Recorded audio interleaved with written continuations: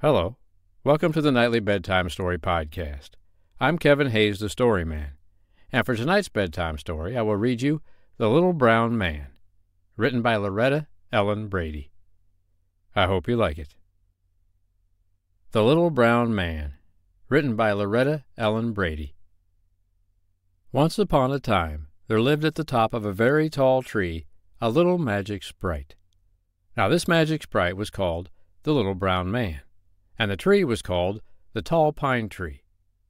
The Little Brown Man was so very small that had you ever seen him skipping and hopping about in his tree, you would have thought him some lively little brown squirrel. The Little Brown Man was always busy as a bee and twice as cheerful. He spent his days sweeping away the withered pine needles so that fresh new green needles might grow. With his cunning hands and powers of magic, he mended broken places in the bark with healing herbs. At night, the Little Brown Man rested from his labors. He curled himself up in the topmost boughs of the tall pine tree, and the tree would rock him gently and sing him songs about the sea.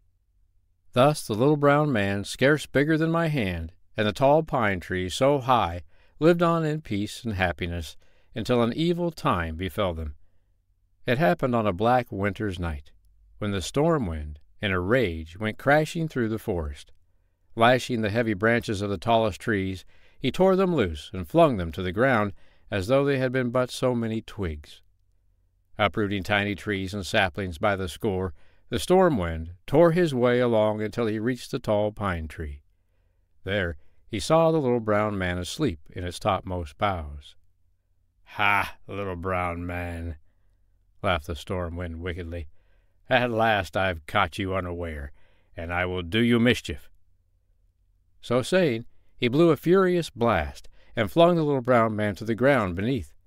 Then, in a wailing voice, the storm wind wove a spell of deep enchantment round the Little Brown Man, singing thus: "Flaming eye and hand like claw, you'll dwell at your tree top no more.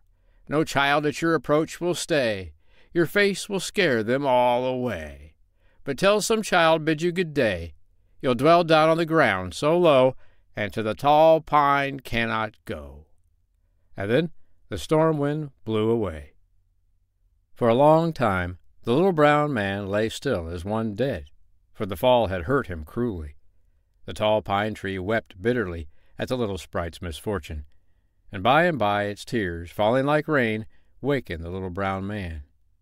But alas, the storm wind's wicked spell had changed him, and the Little Brown Man, with flaming eye and claw-like hand, was very fierce and terrible to look upon. "Oh, tell me, my pine tree," cried the Little Brown Man in dismay, "how am I changed thus? My hands are hands no longer, but claws like those of wild beasts. My eye flames redder than the wicked wolf's. I cannot hop or skip. Indeed, I scarce can hobble, so bent and twisted I have grown." "Alas, my Little Brown Man," the tall pine tree replied, "while you did sleep, the storm wind tore you from my topmost bough, and wove this wicked spell around you. Until some child will speak to you a kindly word, you must remain thus, bound by this evil spell." In spite of his twisted back, the Little Brown Man tried again and again to climb into the tall pine tree, but all his efforts were in vain. Wearied and tired out at last, he made himself a nest among the withered pine needles and began to wait for the magic word to break the storm wind's evil spell. At last the winter passed. The snow began to melt. The brook, freed of its coat of ice, began to sing and chatter as it splashed along. The birds built nests. The sun shone down. The pussy willows, gray and brown, began to bud and bloom. Then boys and girls came out to play beneath the trees and gather buttercups and bluebells. The Little Brown Man's heart rejoiced, for he was sure the evil spell that bound him soon would end. Whenever happy children played beside the tall pine tree, he would hobble toward them, saying, "Good day to you, my children." But alas, the boys and girls were frightened of his claw-like hands and flaming eye, and so they screamed and ran away. Thus springtime went, and summer followed after.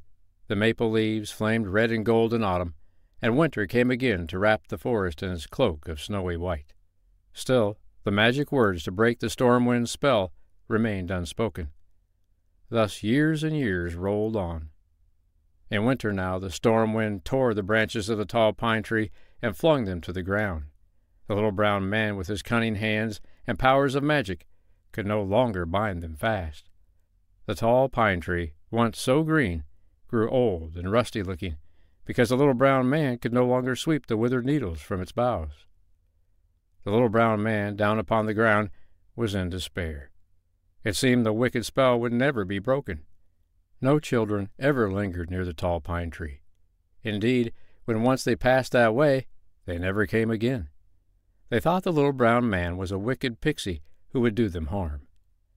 Then, at last, the little brown man peered from his nest one bright morning and saw a little girl walking slowly toward the tall pine tree.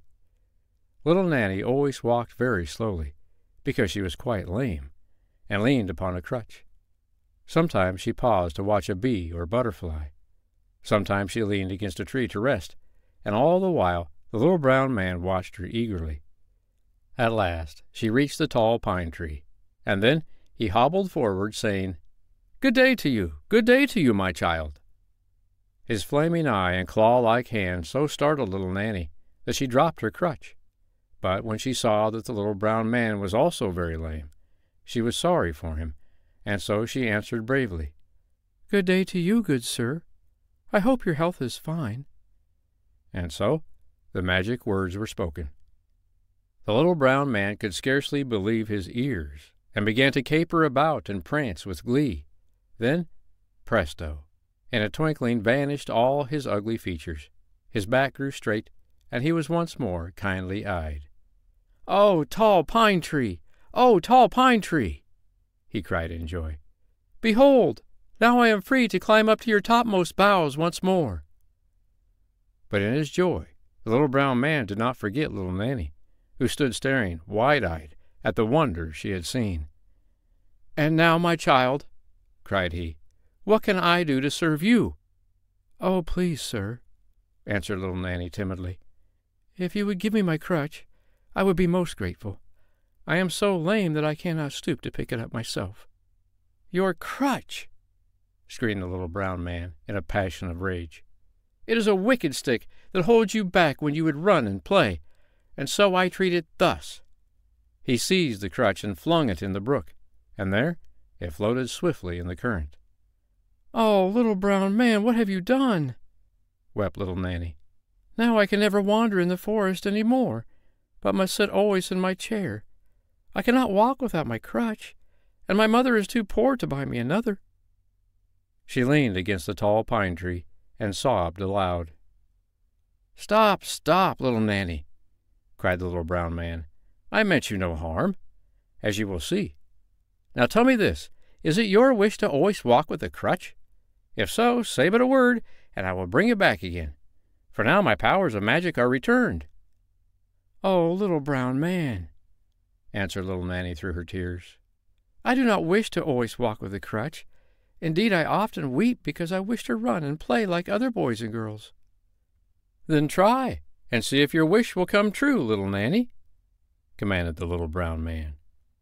Little Nanny took a step forward, and then another, and another, and found her feet like wings. So, singing and laughing, she danced home through the forest, the happiest child in all the world. When she reached her gate, she cried out, "Oh, mother, mother, come quickly and see, I can run and play like other boys and girls. The little brown man has granted my wish to me." "My child," cried her mother in amazement, "this is the work of a good fairy without doubt. And what did you say to thank the little brown man?" "Oh, mother, I was so happy I forgot," replied little Nanny, hanging her head. "Then let us go in search of him at once," said her mother. So hand in hand they sought the little brown man. But though they called loud and long at the foot of the tall pine tree, they could not find the little brown man, for at the magic of a kindly word he had flown to the topmost boughs, and there he dwelled for evermore. I hope you liked tonight's bedtime story, The Little Brown Man, written by Lorreta Ellen Brady. I'm Kevin Hayes, the Storyman, and I'll be back tomorrow night on the Nightly Bedtime Story Podcast to read you another bedtime story. But for tonight, Good night.